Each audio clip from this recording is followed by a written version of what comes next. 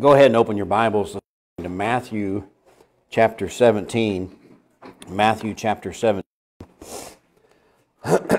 So, last week, as we were in Mark, we saw that Jesus asked his disciples in Mark chapter 8 last week, "Who do men say that I am?"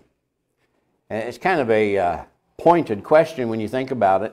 If you could imagine being the disciples and being around the ministry of Jesus and seeing the miracles that he's done, and he just stops and says, "By the way, I know everybody's talking. Who do people say that I am? What are they saying about me?" And of course the disciples answer and they say, well, some say you're John the Baptist, some Elias, or Elijah, you know, the New Testament name for Elijah, some just a prophet. And you think about that. You think about Jesus asking them this question, who do people say that I am? And the truth of the matter is that this question has been asked of men of Jesus, or by men of Jesus, since the beginning of his ministry, since the beginning of his time on earth. Who is this man? Or who does he think he is? You know, as many times they would say. So when we think about Jesus, we think about this question that's asked so often, who is he? Is he just another teacher? Is he just another prophet? Is he the Messiah? Is he the Son of God? Is he God? Well, of course, we know that he is all of the above. But we have the completed Word of God. You see, the men of this day, they had no idea. They should have known, even from their prophecy, from their scriptures, what little bit they had, they should have known who he was. And while we know who he is, we know that he's God in the flesh, we know that he's Savior of all mankind, we know that he is the Lord, the disciples are still trying to figure this out. And so here in Matthew chapter 17, Jesus, remember last week we talked about that transition in his ministry, things are about to change. So here in Matthew chapter 17, Jesus actually reveals his true form to Peter, James, and John. It's kind of an amazing moment here. And so Peter, James, and John, they actually get to see Jesus in this passage for who he really is. And yet they fail to understand what they see. They fail to see what's right before their eyes. And I fear that many times when Jesus is working in our lives, we fail to see that it's him working, or we fail to give him credit for it. Because I think it's difficult sometimes to recognize Jesus. So the question today is simple. Who is he? Who is he? And what do we see in this passage that will help us to determine who he is? First of all, I want you to see here in Matthew chapter 17, beginning in verse 1, we see some misplaced worship. Some misplaced worship. Now, trust me, this will teach us who he is. Beginning in verse 1, the Bible says, "And after 6 days, Jesus taketh Peter, James, and John his brother, and bringeth them up into an high mountain apart, and was transfigured before them, and his face did shine as the sun, and his raiment was white as the light." Now, think about that for just a minute. I want you to back up, if you will, into Matthew chapter 16 and look at the last verse, verse 28. Jesus is speaking to his disciples, and we looked at this last week. "Verily I say unto you, there be some standing here which shall not taste of death till they see" what? "The Son of Man coming in his kingdom." There's a lot of controversy about that one verse. What does he mean by that? He hasn't set up his kingdom yet. He hasn't come in his full capacity. But when you look at that verse, and then it's followed by what takes place in Matthew chapter 17, Jesus takes them up into a mountain and he's transfigured before them. And Peter, James, and John get to see Jesus in all his glory. It's fulfilling that last verse. Now, it can also mean that, we think about Jesus Christ and we think about His kingdom. What is His kingdom? Not necessarily His heavenly kingdom, not even necessarily His earthly kingdom, but the church. The church is His kingdom. We are part of His kingdom. So the church age is being set up, and Jesus is changing everything that people know to be true. He's changing worship. He's changing the way people live for God. He's changing the face of the church. And so His kingdom has come because He's already set it up through the church. So you see how this is being fulfilled. He's allowing them to see His full glory, and He's setting up His church. So there's no confusion about this verse.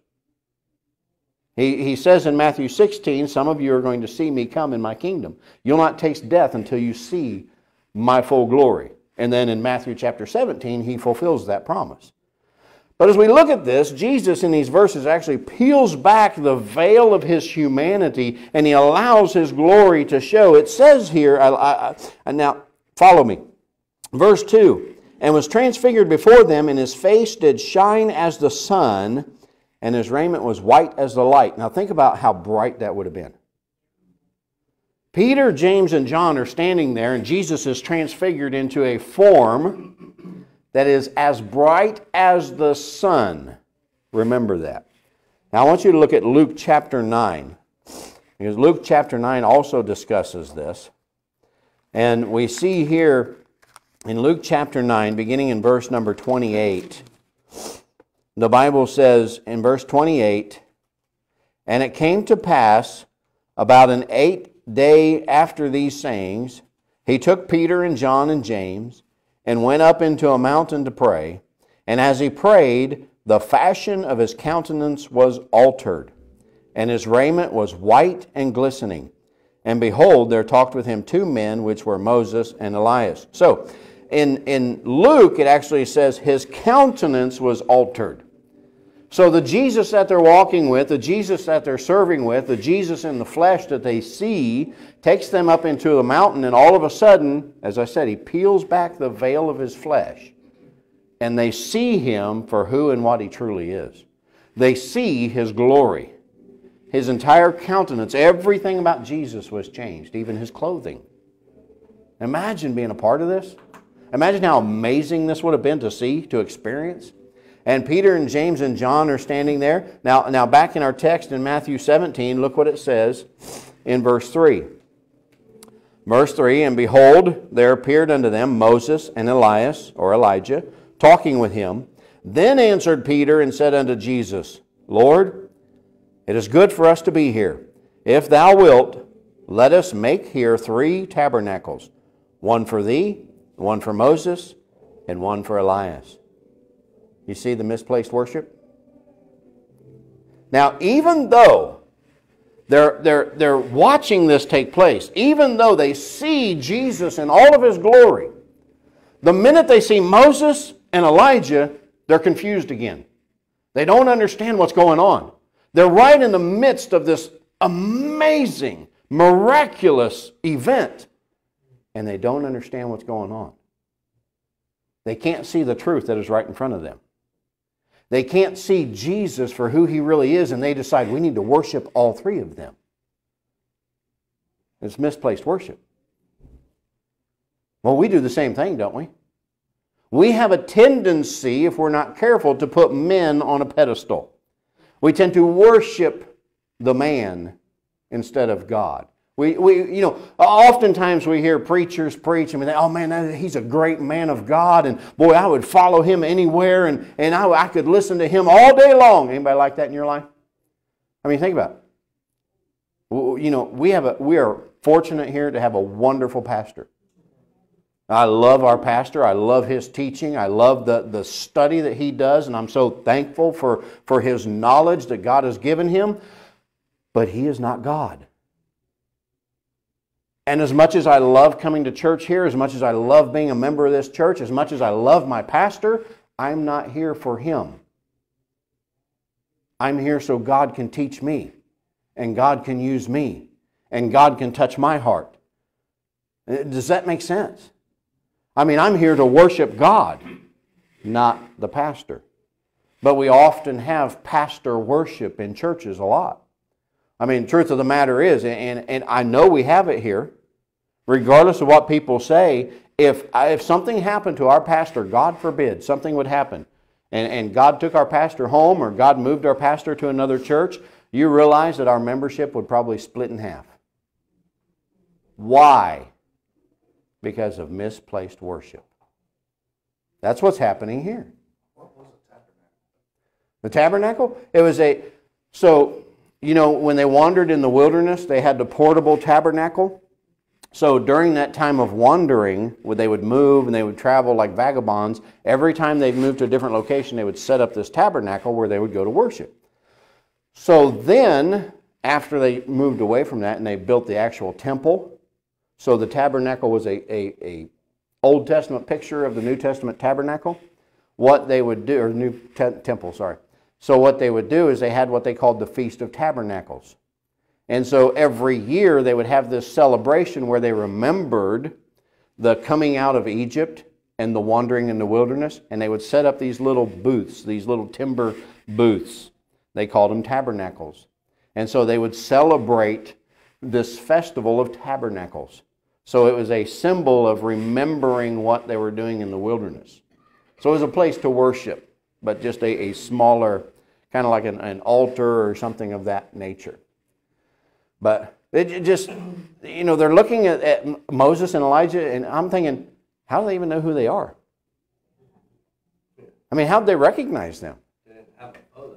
Right. Or is that picture in the Bible somewhere? I mean, how did they know? There had to be, obviously, a Holy Spirit presence that enabled them to see and to know what was going on, but yet they're still confused. Now think about that. We have the Holy Spirit living in our hearts.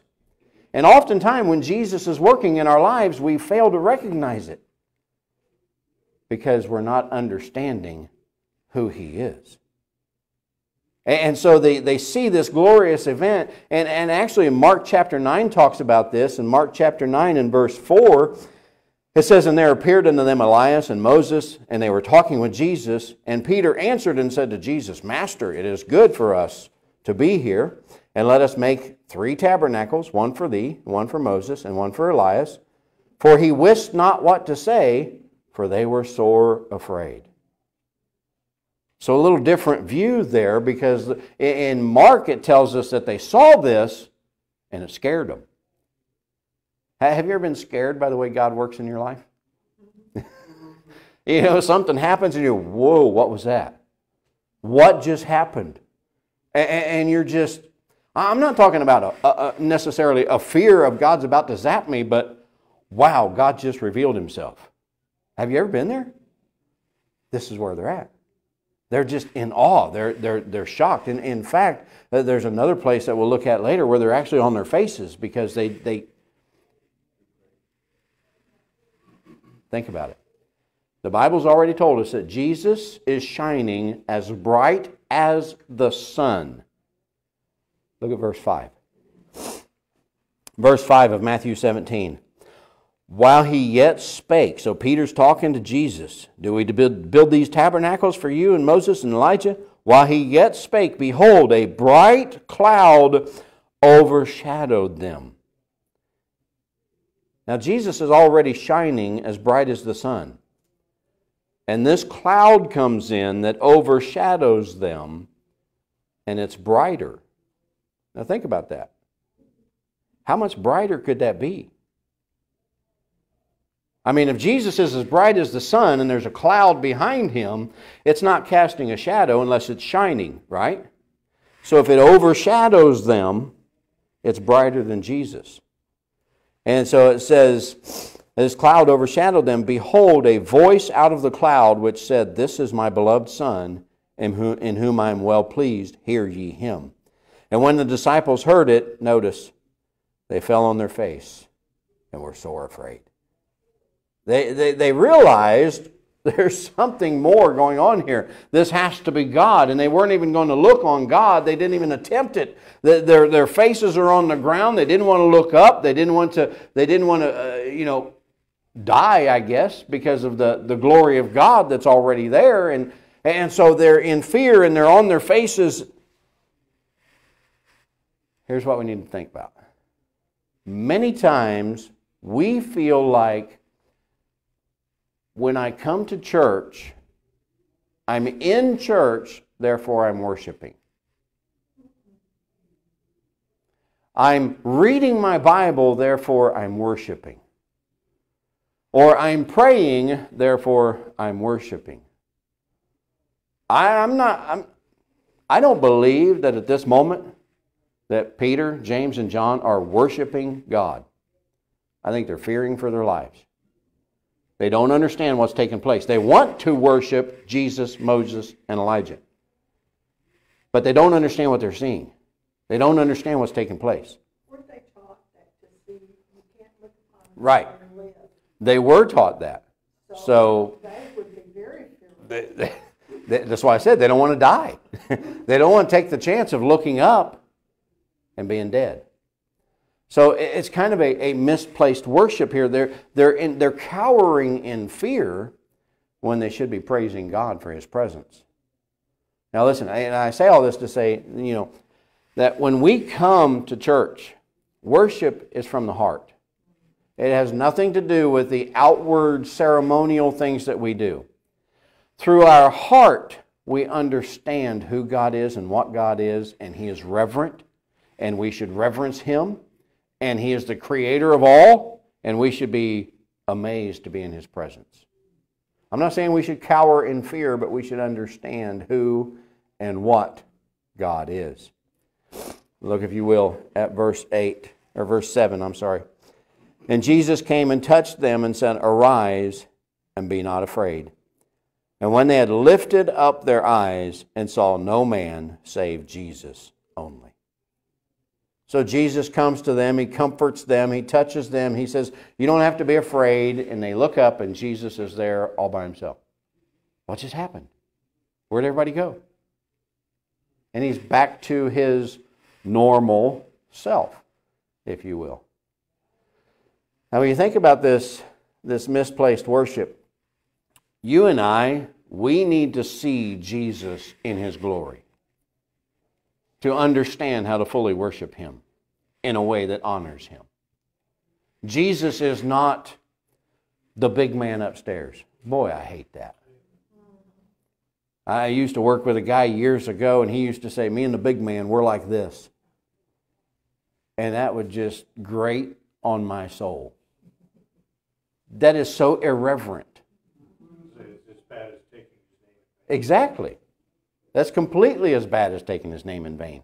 Because I'm not acknowledging the glory of Jesus and the worship that He truly deserves. And the holiness. His holiness. I mean, we can't get past that, folks. And we need to understand that when we come to worship, we should always worship in a fashion that honors Him. And when we try to worship in a way that looks like the world, acts like the world, sounds like the world, and fits my agenda, that's not honoring God in worship. I'm sorry, it's just not. Because He deserves so much more. Moving on. Not only do we see misplaced worship and that He's worthy of true worship, we also see a misunderstood prophecy. Look, if you will, in verse 9. And as they came down from the mountain, Jesus charged them, saying, Tell the vision to no man, until the Son of Man be risen again from the dead. And His disciples asked Him, saying, Why then, notice this, why then say the scribes that Elias must first come? We have a misunderstood prophecy here because the disciples had heard over the generations the teachings, the traditional teachings in the synagogue, the traditional teachings of the scribes that Elijah or Elias is going to come and be the forerunner of Jesus. And so they're saying, well, why do they say this? We just saw Him, and now He's gone. They don't understand. They're shook. We just saw Elijah. If He's going to come before you, why did He go back? Why is everybody saying he's coming first? Well, where do they get this? This is actually a prophecy that comes out of the book of Malachi. In Malachi chapter 3 and verse 1, the Bible says, "Behold, I will send my messenger, and he shall prepare the way before me. And the Lord whom ye seek shall suddenly come to his temple, even the messenger of the covenant, whom ye delight in. Behold, he shall come, saith the Lord of hosts." So this is a prophecy of the messenger coming before Christ that was taught in the Old Testament and would have been taught through Jewish tradition. So then, Malachi chapter 4 and verse 5 says, "Behold, I will send you Elijah the prophet before the coming of the great and dreadful day of the Lord." So there's some confusion. There's some misunderstanding about this prophecy, and the disciples are trying to figure this out, and they're trying to put the pieces together. And boy, have you ever read Scripture and you said, that doesn't make sense. That doesn't line up with what I've been taught. That sounds completely different to me. And then you have to go study and you have to go figure things out, and you realize you've been wrong. Anybody else ever been there? There have been many things in my life that I thought were biblical, only to find out that they had no backing in Scripture. Well, as we listen to men. They're listening to these traditions that have been passed down in Jewish tradition and in Jewish fables, if you will, and they're confused. They misunderstand this prophecy. But Jesus explains it to them. Look at verse 11. Excuse me. "And Jesus answered and said unto them, Elias truly shall come first, and restore all things. But I say unto you, that Elias is come already, and ye knew him not, but have done unto him whatsoever they listed. Likewise shall also the Son of Man suffer of them." Notice this. "Then the disciples understood that he spake unto them of John the Baptist." Did you see that? So it was prophesied in Malachi that Elijah would come and be the forerunner of Jesus.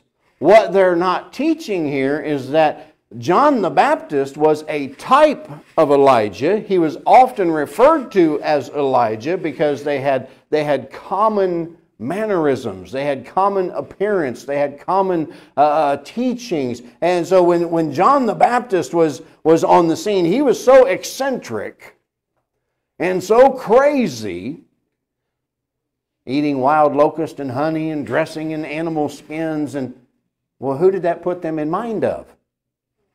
Elijah. You see the comparison here. And so as Jesus is explaining this to them, they understand. He's not talking about Elijah, he's talking about a type.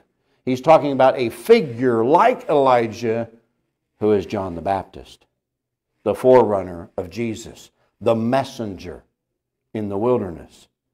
What an amazing picture. But it takes Jesus sitting them down and getting their focus and saying, listen to what I'm saying. Understand. But in this entire incident, there was one thing that they did not want to address. I want you to look at verse 22. In verse 22 it says, "And while they abode in Galilee, Jesus said unto them, The Son of Man shall be betrayed into the hands of men, and they shall kill him, and the third day he shall be raised again. And they were exceeding sorry." You say, now wait a minute, that doesn't take place on that mountain where he was transfigured. Well, in Luke chapter 9, beginning in verse 30, this is the same incident, Jesus being transfigured on the mountain. It says, "And behold, there talked with him two men, which were Moses and Elias, who appeared in glory." Wait a minute, they appeared where? In glory. So in Jesus' heavenly kingdom. This is the picture that they're seeing. They're seeing Jesus and Moses and Elias in glory. "And spoke of his decease, which he should accomplish at Jerusalem." So what was the conversation between Moses and Elijah on the mountain? They were talking about Jesus' death. The disciples didn't want to talk about it. They didn't want to hear that prophecy. They didn't want to mention that prophecy. They didn't even want to think about that prophecy because that's not going to happen. You remember Peter last week? Lord, that's not going to happen. Get thee behind me, Satan. They did not want to approach this subject. The last thing on their agenda was the death of Christ, and they did not want to hear that prophecy at all. So they were ignoring the subject, so much so that Jesus has to bring them back to it at the end of this chapter and say, listen, we got to talk about this. You have to be prepared because I have to die. And he's trying to get them to understand the purpose of his death. And how many times have you read prophecy or read Scripture and thought, I just don't understand that? And as Joanne said, oftentimes we listen to men and we miss the truth of Scripture because we just take what they said at face value. I mean, that's why I love about our pastor. If it's his opinion, he'll tell you, this is my opinion, take it or leave it. But encourages us to do what? Study. Check it out for yourself. Read it for yourself. Many Christians today, and I find this strange, but many Christians today don't want to hear anything about end-time prophecy. You start talking about end-time prophecy, they'll walk away. No, I don't want to hear it. I don't want to think about that. I want to see my grandbabies grow up. I want to see my kids grow up. I want to see this. I want to do that. And I go, why? Yeah, please come now, Lord. How about now? And the truth of the matter is, I can understand on the human side where they're coming from. They don't want to think about life ending. But truth of the matter is, folks, all of prophecy has been fulfilled for us to be met up with Jesus in the air, for us to be caught up to meet Him in the air. All the prophecy has been fulfilled for that to take place. We don't need anything else. And the truth of the matter is, we don't need to understand it. It's okay to study it and try to understand it. There's nothing wrong with that. But so many times people get so focused on that becomes their life goal, is to understand every jot and every tittle. And it's just not going to happen. I mean, we could be completely wrong because our finite minds can't understand it. But so many times we get caught up in trying to learn and trying to know and trying to understand that we misunderstand. We try to put things in there that aren't really there. And Jesus is trying to get these disciples to focus. He's saying, come on, man, let's get back to the truth of this. Let's get back to the purpose of what you saw on the mountain. They were preparing me for my death. You need to understand this. You need to remember this. You need to focus on the truth of what you saw. And that's what we need to do. We just need to focus on truth. Is it in Scripture? Is it backed up by Scripture?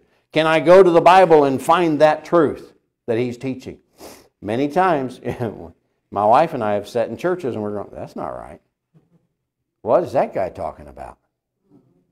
And I mean, you can go right to Scripture and say, it says right there. I mean, he's wrong. Have you ever been there? I mean, we need to know truth. And that's what Jesus is trying to get His disciples to understand. They misunderstood this prophecy of Elijah because they weren't willing to look at the whole picture. They weren't willing to look at everything that they saw that was right before their eyes. They saw Jesus in His glory.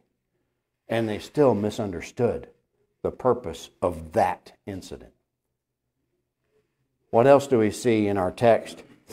In Matthew chapter 17, not only do we see a misunderstood prophecy, we see mercy given.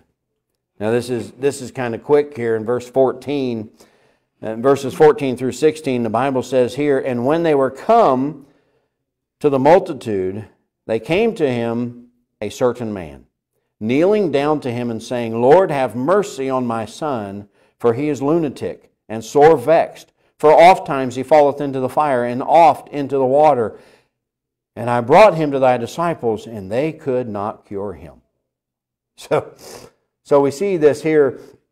This father, in desperation, he comes to Jesus and he's pleading with Jesus, please take care of my son. Please help my son. He's possessed with this demon. He says, I've asked your disciples for help and they just can't seem to do anything. And he even goes so far as to specifically ask Jesus for mercy. Have you ever been there? Have you ever been so distraught and so confused or so broken that all you could do is cry out for mercy? You know, maybe you're praying and you're crying and you're sweating and you're just pouring your heart out to God and you just don't even know what to say anymore. God, I just need mercy. That's where this man is at. I've tried everything, Lord. Nothing's helping. Your disciples aren't even helping. I just need mercy. Look at verse 17. Then Jesus answered and said, O faithless and perverse generation, how long shall I be with you? How long shall I suffer you? Bring him hither to me. Now, look, he's not saying this to the man who's asking for mercy. He's addressing the multitudes. How long do we have to deal with this? You faithless generation. So he's addressing his disciples. And so they bring the child to him in verse 18, and Jesus rebuked the devil, and he departed out of him, and the child was cured from that very hour. So aren't you glad that not only do we have Jesus who has power over the demons, but he has authority over the demons? Because he just rebukes that demon, and he has no choice but to leave this child. He has to obey the Lord. Why? Because he's the one that created him. You know, think about that. This is really a truth that I think a lot of us have forgotten in our walk with the Lord. Even the demons that are trying to destroy us, even the demons that are against God and anti-Christ, even the demons have to obey Jesus. Why don't we? You ever wondered that? I mean, we know how wicked and vile and disgusting these demons are, but even they have to obey the voice of Christ. Or ask permission.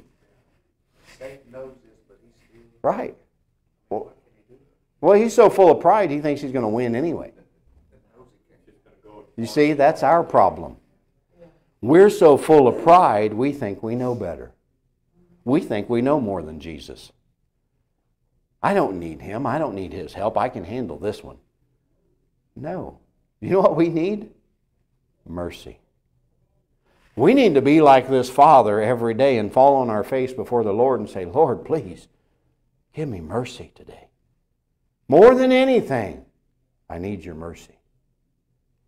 I need you to help me. I need you to guide me. Look at verse 19, sorry. Verse 19, then came the disciples to Jesus apart and said, no, we're not going to talk about this in front of the crowd. Notice this. We want to talk to you privately, Lord. They get Jesus apart and they say, why could we not cast him out? And Jesus said unto them, because of your unbelief. For verily I say unto you, if ye have faith as a grain of mustard seed, ye shall say unto this mountain, remove hence to yonder place, and it shall be removed, and nothing shall be impossible for you. Howbeit, this kind goeth not out, but by prayer and fasting. What an amazing truth here. Because the disciples come to Jesus and they say, you know, we tried. Well, why couldn't we help this man? Why couldn't we help the boy? And Jesus said, because you lack faith. I love what John R. Rice says in his book, Asking and Receiving, or Prayer, Asking and Receiving. He says, all of our failures are prayer failures. Do you know why our prayers fail? Because we lack faith. That's exactly what Jesus said. Now, I'm thankful here that Jesus did not say you have to have great faith. He didn't even say you have to have strong faith, did he? He said, no, if you have faith as a grain of mustard seed. You know, we know that the mustard seed is the smallest of all seeds. I mean, it's so tiny, if you dropped it on this floor, you'd probably never find it again. It looked like a speck of dirt. That's how tiny a mustard seed is. And Jesus says if you had that much faith, you could obtain the impossible. You see this? If you had that much faith, the grain of a mustard seed, if you had that little bit of faith, you could move mountains. Imagine what we could do if we had full faith and trust in Jesus Christ. Imagine what we could see. Imagine the answers to prayer. You ever wonder sometimes as you're praying for something and it feels like your prayers are just bouncing off the ceiling and God's not listening to you anymore? Why aren't you hearing me, Lord? Why aren't you answering my prayer? Check your faith meter. Have you ever prayed like this? I know I have. Lord, I need your help. I don't know what to do, but I'll figure it out if you don't. We may not say those words, but our actions say that, don't they? Lord, I need your help. I need you to pay this bill for me, but I'm going to go work some overtime on Sunday just in case. You know what that's saying to the Lord? I have no faith. And that's exactly what he's saying to the disciples. They said, why couldn't we help this boy? Why couldn't we cast out this demon? Why couldn't we do anything? And he said, you just don't have faith. Not enough. Yeah. Now, and then there's another story. We might get to it sometime in the book of Acts. And it's one of my favorite stories, I think, in all the Bible when it comes to this type of situation. The sons of Sceva see the disciples casting out demons, and these sons of Sceva was a priest, and so they decide they're going to do the same thing and they're going to earn some money doing it. And so they go and they start to cast out demons or try to cast out demons, and they come into this one possessed man and they speak to the demon and say, in the name of Jesus Christ, we adjure thee, come out of him. And the demon says, Jesus we know, and Paul we know, but you, we don't know you. And the Bible says the demon leaped on them and beat them and tore their clothes off, and they ran out of the house naked. I love that story. To me, that is the funniest story in all the Bible. I just think it's so cute. But the fact that they knew Jesus and they knew Paul speaks volumes of Paul, doesn't it? Yeah. But you see, we could have the same power if we just had faith. Because these men that walked with Jesus and saw his ministry on earth, they had no reason to doubt at all. They had no reason to question anything. They had every reason to trust everything that he said. Especially the three that were on the mountain with him and saw him in his glory. This is the Son of God. And they knew it. Because they were told by God, this is my beloved Son in whom I am well pleased. Hear ye him. What's he saying? Do what he tells you to do. Listen to him. What an amazing story.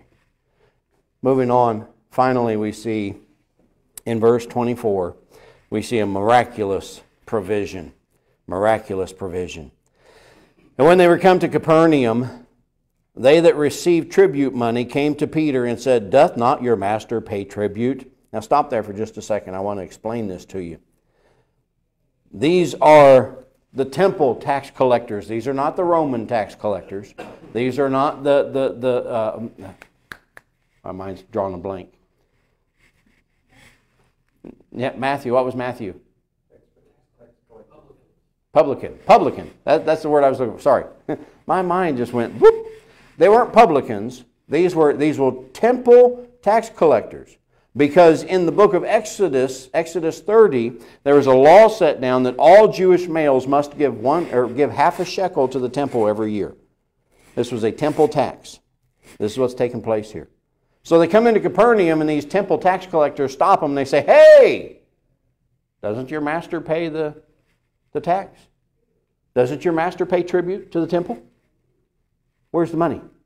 You see this? This is what's taking place. All right, verse 25. Verse 25, he saith, yes. And when he come into the house, Jesus prevented him, saying, what thinkest thou, Simon? So Simon said, well, yeah, of course he pays tribute. Of course he pays taxes. And Jesus kind of rebukes him here. He says, what thinkest thou, Simon?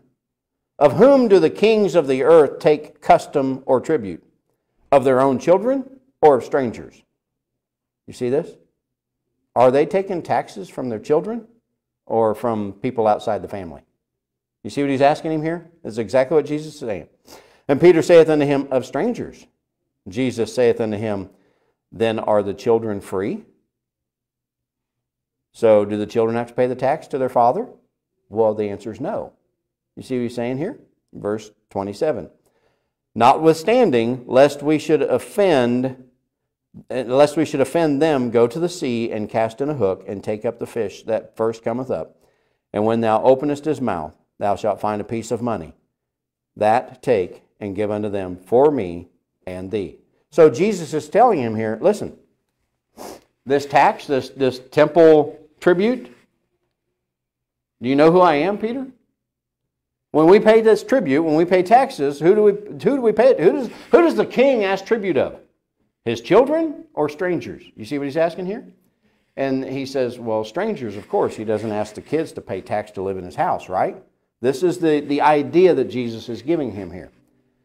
And Jesus says, Peter, you know who I am. I'm the Son of God. You just learned that on the mountain, remember? When my Father said, this is my beloved Son in whom I am well pleased. Why? You're speaking for me saying that, yes, I pay tribute. Why should I pay tribute?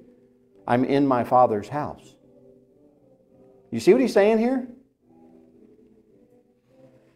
And Peter doesn't quite understand.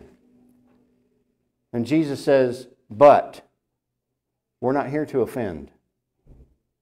So I want you to go fishing. And the first fish that you pull out, Peter, I want you to look in his mouth. And whatever is in his mouth, that is what you will give for tribute for me and for you. See what he's saying here? It may not be right. It may not be required of Jesus to pay this tribute because he is the Son of God. He's the one technically they're paying tribute to. You know, he should be the one receiving tribute. But he's saying, we're not here to offend. We're not here to make enemies. We're not here to be offensive to others. So we're going to pay it. Just so that we can keep the peace. Do you see what he's saying here? Now, I'm not saying that we all need to run out and start paying tribute. And we all need to, make sure we're paying this or that. But, when we come to the house of God, what is required of us? Our tithe and our offerings. It's required. Now, truth of the matter is, that's how the church survives. That's how the church keeps the lights on. That's how the church pays the bills, is by its members paying tithes and offerings. Offerings go to special events, and offerings go to missionaries, and offerings go to building funds, and offering goes to all kinds of different things. But your tithe, those things, they belong to God. And Jesus is telling Peter here, I'm the Son of God. You know this. I'm not required to do this, but I'm going to do it anyway. Because it's the right thing to do to keep the peace. I'm not saying that we should always be willing to compromise. I'm just saying sometimes we need to remember that in order to keep the peace, we need to do things that are right to do, not against Scripture, but things that maybe we wouldn't normally do. Now, I'm not saying you go sit down and have a drink with your buddies because that makes them feel better. We know that's wrong. I'm just saying sometimes we need to keep the peace. And we look at this passage and we think about the question at the beginning. Who is he? And we think about all of the different incidents or different actions that we saw take place in this one chapter. Who is he? Well, he is Messiah. He is King. He's worthy of worship. They may have had misplaced worship. We shouldn't. He is the only one that is worthy of worship.